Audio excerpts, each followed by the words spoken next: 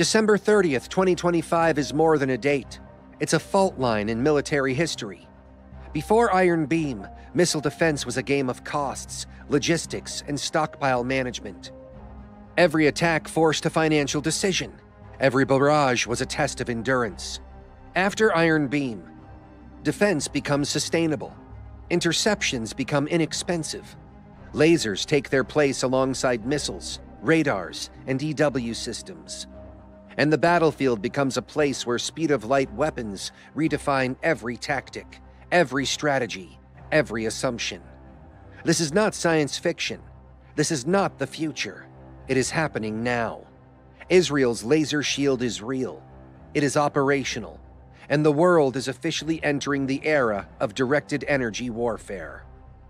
If you want more deep dive videos like this, covering emerging technologies, classified programs, global defense shifts, and the secret projects reshaping the future, make sure to request your next topic now. The world is changing faster than ever, and the next breakthrough is already being built somewhere behind the scenes. Tell me the next subject you want exposed, decoded, and revealed, because this story is only the beginning. Stay blessed and stay curious.